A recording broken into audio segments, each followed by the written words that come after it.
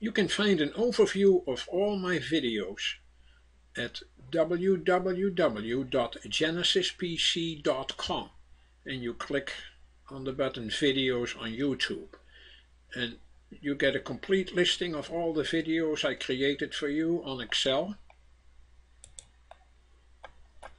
VBA, on Access VBA, and VB script tips. I have a very simple database here. It has actually only one table, and in the table are date of hires, and I would like to transfer them into Outlook so that I get reminded when someone was hired on certain days. I put them all at the first day of the month, but it doesn't really matter what you do.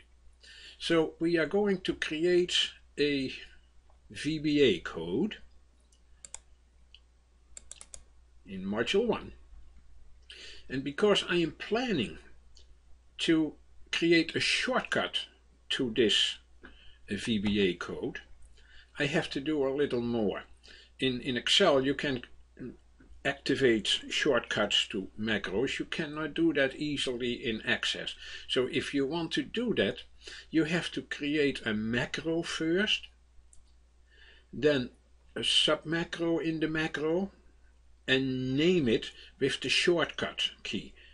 This stands for Control, so I'm doing Control D and put the D inside braces. And don't forget to save that macro as auto keys. That means it automatically runs when you open the database and it assigns these shortcut keys. That's what I did here. So I have here my auto keys macro. I created a sub macro. In this case, in the later versions of Access, you create a sub macro. In older versions, you just assign a name. You insert a new column and you assign a name, and the name is what your shortcut is going to be. And then inside that macro you do the action run code, and run code always requires a function name. I called that function date of hire in the calendar. Don't forget open and close parentheses. Don't forget open and close parentheses. Functions always have parentheses. And that's all I have to do. So now I'm going to Module 1 again, and I implement my function. Not a sub, but a function. Database in calendar. I saved the shortcuts in auto keys. I made a reference to data access objects and to Microsoft Outlook. Tools, references, and make sure that you have those activated. Microsoft Active's data objects library and the Outlook object library. If you cannot find the Active data object, browse for ACE DAO DLL. Once you have done that, you can declare a variable of the DAO record set type. DAO is the library dot record set. Then I create a variable for the Outlook application and for Outlook appointment item, for I have to also communicate with Outlook. I declare another variable of the recurrence pattern, because I want to do this every year. So I know the next year also who was hired at the beginning of that month. I declare a few more variables. Then I use the ORS variable of the DAO record set type to refer to the current database opened record set, the table TBL employees. That's how I called that table. Set OL to a new Outlook application. And now this is a little annoying, but that's the way it is with DAO. In order to find out how many records you have to move to the last record first. Otherwise the record count is 1. It goes to the first record. The cursor is on the first record in that database TBL employees table. And then I move back to the first one in order to start with the first one and then the next one, etc., etc., before I can loop. So I run for I equals 0, everything in access is 0 based, so the first record is 0, to the number of records minus 1. I did minus 8, so I do only the first 3 records. I have 10 records, so I do only the first 3. Then I use appoint to create a new item in the Outlook application of the appointment item type.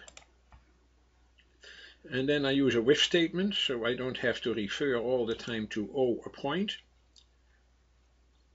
I store in start from the record set, that is always the cursor is now on the first record, in the field that I called DOH. I take from that start the left part, the length of that whole thing minus the 4 characters for the year. I have 4 characters for the year. If you don't, you have to adjust that. And I add to that today's year of today's date. Because start is a string type variable, the appointment item needs a real date, so I have to use a cast or a convert function that casts it into a real date. The subject of the line is a hire date, and I put in the location the information who it is. From the field first name, hook onto it a space, and from the field last name. Because the cursor is on the first record, it does that for the first record. The meeting status is not a non-meeting, reminder set to true. And then I want a recurrency pattern. So I use recur, which is of the recurrency pattern type. I get the recurrency pattern and I set that type to recurs yearly. Don't forget to save that appointment. Close your with statement. And that is probably the most important part, if you don't use that line, you will stay on that first record forever. So the loop is endless, basically. So move next. Remember, we had to move to the last one in order to get a correct record count. Then I move to the first one to put the cursor on the first record. And inside the loop, I move to the next one each time until I reach the 2 record set count value. Then I set ORS to nothing and OL to nothing. I release those 2 variables. Close your function and everything should work now. If I do Ctrl-Shift-D, I had already saved all of this, otherwise you have to close it, open it again and do Ctrl-D. It looks like I did that, it looks like nothing happened, but a lot happened. I'm going to my Outlook calendar, January 1st, that's George Bush was hired on that date. On February 1st, Bill Clinton was hired. On March 3rd, Bill Brown was hired. And I assure you this also happened for March 2015, etc., etc. In April I have no one, because I stopped after 3 records. So in other words, the VBA code worked well. If you want to be notified that it worked, just put a message box here that says everything has been stored in the calendar. So I developed a tool for regular access items, issues that you need to know. Let macros do the work, there is more on macros there. And I also developed a CD-ROM for Access VBA. It was made for 2007, that is still very useful in 2010 and 2013. The interface has changed a little bit, but all these issues can still be done in that way. You can find all of this at genesispc.com.